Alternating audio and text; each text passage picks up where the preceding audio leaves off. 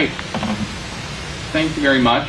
I'm very glad to be on this panel. I think the framework of the world without the West is really one of the more important big think ideas that come out of the academic study of international relations in recent years. I think it does capture some really important ongoing trends in international politics. What I want to do is to pick up, in a sense, on his second pillar of the world without West, the world without the West, the idea that wealth can be, sustained wealth can be generated out of the exploitation, development of natural resources, and spend a little bit of time exploring that as a driver for new patterns of international politics. I think in many ways, if you wanted to identify what is the most important driver for the emergence of the world without the West, it is structural shifts in global energy markets. Clearly, we are in a new world as far as energy is concerned. That new world is manifested most dramatically by the higher energy prices, particularly for crude oil, that we've seen since the turn of the millennium. There are many respectable voices out there who will argue that this new world of energy is, in the end, cyclical. Dan Yergin, for whom I have great regard, has argued this for basically the last 5 years. He says historically the oil business has always been a boom and bust business. This is like the 5th cycle of the modern oil industry that we're going through now. And even just a couple of years ago, he and his colleagues at Cambridge Energy Research Associates were predicting that today we would have oil prices in the $40 to $50 range because the market was going to respond, new investment in productive capacity, new production coming online, prices would come back down, we'd be in the $40 to $50 range.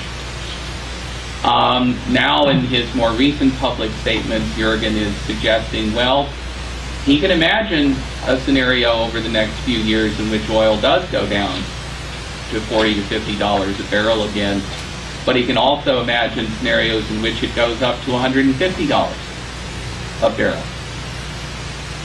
And this just confirms for me something that I've been saying since at least 2006, which is that the changes in energy markets that we're seeing that are driving higher prices are fundamentally structural. There may be some cyclical aspects to them, surely there are, but the most important part of what's going on is structural in character. And I boil down those structural shifts to 2 things. One is you've had a real demand explosion in the developing world. In the OECD world, the United States essentially accounts for rising demand for energy. But if you look outside the OECD world, you have had this demand explosion. And this goes well beyond the emergence of new demand centers in China and India, as important as that is. One factoid to underline this. We get very concerned about India as a rising demand center. Okay. Oil demand in India is increasing at a rate of something about 50,000 barrels per day per year. In the Middle East, oil demand is increasing at a rate of roughly 300,000 barrels per day per year. And you see this across the developing world, in the Middle East, in Africa, in Asia, in Latin America. You know, these countries have gotten themselves on developmental trajectories that are not going to be easily altered, and they're at places on those trajectories where their energy demand is exploding. That is a structural change. We will not be able to reverse that. And frankly, I don't think we really have any moral standing to try to reverse that. The second big structural shift is that productive capacity on the supply side of energy markets has been stretched all along the value chain. This is certainly true for oil and gas, but it's also true for coal, for nuclear power, for just about any other kind of energy you would care to identify. And for oil and gas in particular, the expansion of productive capacity is constrained by the increasing concentration of oil and gas reserves under the control of national governments and their national energy companies. International energy companies, the ExxonMobils, Totals, Royal Dutch Shells, ConocoPhillipses of the world, today control or own 7% of the world's crude oil reserve. That's it. 7%. Basically, 80% is owned by national governments and their national energy companies, which means that it is not going to be private companies and investors who decide at what pace resources get developed. Those decisions are taken today by national governments and their agents, national energy companies. And that is a structural change. In the 1970s, 1980s, the OECD world responded to an energy crisis by pushing for greater upstream liberalization in as many places around the world as they could. And out of that, you got big upstream plays in the North Sea, the North Slope of Alaska, over time, the Deepwater Gulf of Mexico, the Gulf of Guinea, etc. Well, there are no big upstream plays readily available to the international energy industry today. There is plenty of oil and gas to be developed, but the pace at which those reserves will be developed is now being taken not really by market actors, but by political actors. And that is an important shift. The result of this has been, obviously, higher energy prices, as we are all well aware. But I think there is a real strategic consequence to this. And I'll ask you to take a look at this chart that we handed out, because I think there's a lot of important information brought together on this chart. My argument basically is that high energy prices are bringing about a real transfer of wealth, arguably the biggest transfer of wealth from one group of countries to another in the history of humankind. And with that transfer of wealth, there is, at least respectively, a transfer of economic power. The first thing I'll call your attention to on this line is the energy price line, the broken purple line. We only carried this line through the end of 2007 because we wanted to be able to show sort of year-to-year changes in the energy price and how that correlated with changes in the current account surpluses or deficits of various countries. But obviously, cutting it off at the end of 2007, when oil prices were in the $70 range, I mean, there's been obviously a further significant increase in prices since then. And the broken purple line, though, depicts a pretty steady upward progression in crude oil prices. And then what you have on that graph as well are bars that show changes in the current account balances of some important countries in this picture. And what it says basically is that there are winners and losers in this transfer of wealth and power. The winners basically fall into two categories.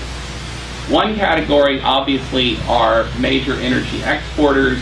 Our sort of proxy for them is the bar for the Gulf Cooperation Council, GCC states, and Russia. And you see, as the energy price goes up, you see this very hefty increase in the current account surpluses of major energy exporters. That shouldn't come as any surprise. The other category of winners in this process are major manufacturing countries that serve major energy exporters. And the three biggies in this category are China, Japan, and Germany, the countries with the three largest account surpluses in the world, who have managed to grow their current account surplus in a high energy price environment when they are importing, in China's case, at least half of its oil. In the case of Germany and Japan, they're importing basically all of their oil. And they're paying out more and more for it, just like every other importer. But despite this, they have been able to grow their current account surplus because of their export growth. And increasingly, their export growth is not focused on the U.S., it is focused on new markets. Markets in the world without the West, and energy exporting countries are playing a very important role in that export growth.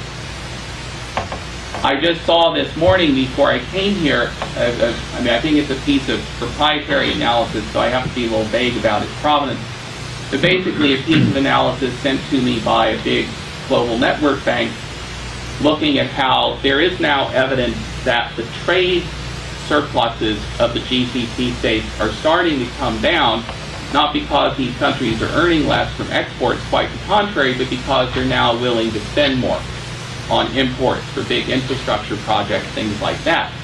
But the beneficiaries of this increased spending by oil exporting countries, it's not the United States, it's not Europe as a whole. It's countries that already have big trade surpluses of their own. China, Japan, Germany. The United States is not benefiting from this. The UK is not benefiting from this. The EU as a whole is not benefiting from this. These oil exporting countries are now importing more from countries that already have big export surpluses. And I want to come back to that because I think that the idea that the winners in this process of redistribution, that the winners are deepening their economic interconnectivity is, if Steve has talked about the ideological foundation for the world without the West, the economic foundation is increased interconnectivity between the winners in this process. The big loser in this process is, of course, the United States, which, if you look at the yellow bar, you see it has seen its international financial position deteriorate substantially since the turn of the millennium. Okay? I think there are at least three significant implications that you need to draw from this map. One is that this transfer of wealth and power associated with high energy prices has caused this expansion of global economic imbalances that have to be financed. And in practical terms, that means that the U.S. current account deficit has to get financed by these rising surplus countries. In a global context, Germany's current account surplus effectively cancels out the deficits for the rest of the EU, leaves the EU in a very small surplus condition. So Germany's not really playing in this in a global macro sense. What it really means is that the U.S. current account deficit has to be financed by China and by major energy exporters. Okay? The second trend that's important to point out is that as these conditions have taken shape, government agencies, either central banks or sovereign wealth funds, have replaced private purchasers of U.S. assets as the most important sources of financing for America's current account deficit. And then third, energy producers have in the aggregate, I'll even make it more specific, Middle Eastern energy producers in the aggregate have become as important to the financing of the U.S. current account deficit as China is. And if you look at it on a per capita basis, or in relation to overall GDP, I think you could argue that the Middle East is now even more important to the financing of the U.S. current account deficit than China. And one thing you can say with pretty close to absolute certainty, the GCC will collectively emerge over the next decade as the world's most important investor. Now, what are the strategic consequences of that? First, I think it means that the winners in this process have growing strategic leverage. Steve talked about how the world without the West is taking shape essentially by routing around American power. And I think that there is a lot of truth to that. They don't want to confront the United States. That is a losing proposition. The United States is in this, I think, historically unprecedented position of being a global hegemon which will continue to have unprecedented military primacy for at least the next quarter century, and probably longer than that, but is losing standing influence power in virtually every other arena. So why would these countries want to confront us in the one arena in which we still remain and will remain unquestionably dominant? I think they are routing around the West. But I think they're also doing something else, something that a political scientist at Chicago, Robert Case, described as soft balancing. They are looking for non-military ways to influence and, if necessary, constrain us. And this chart is giving them real options for doing that down the line.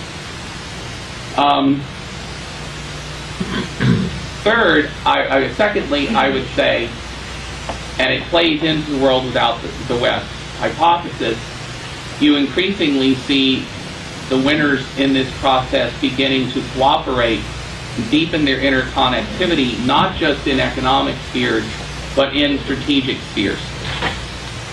Look at Russia, China, and the Shanghai Cooperation Organization, which has already succeeded effectively in rolling back U.S. military deployments in Central Asia, and I think is essentially creating a strategic environment in Central Asia where the United States will be, if it doesn't change course very, very soon, will be essentially permanently in a sort of second place position in terms of competing for strategic influence in the Caspian Basin. Third, I would say, and I think I agree with Steve here, that the U.S. position in this regard is not unrecoverable. But recovery is going to take real change. And it's going to take real change economically, obviously, but I think it's going to take real change strategically. The United States is no longer going to be able to afford the illusion that it is the indispensable nation. We will not be able to afford the illusion that we can do what we want. We never have to prioritize. We never have to make trade-offs in our dealings with Russia, China, Saudi Arabia, Iran. That we can simply have this maximalist and undifferentiated agenda of things that we want, and other countries will essentially have to fall in line behind that. That is an increasingly dangerous illusion for the United States. Unfortunately, we have a foreign policy debate right now, particularly in the context of this presidential campaign, which is for all intents and purposes about some other planet than the one that's described on this chart. You know? And I'm basically an equal opportunity critic on that point. I think that Senators McCain, Obama, and Clinton are all avoiding 99% of the substance on this chart. And they're doing it willfully. So I don't think the U.S. position is inherently unrecoverable. But I have to say I become increasingly pessimistic about the capacity of the American political order to deal seriously and realistically with these trends. Thank you.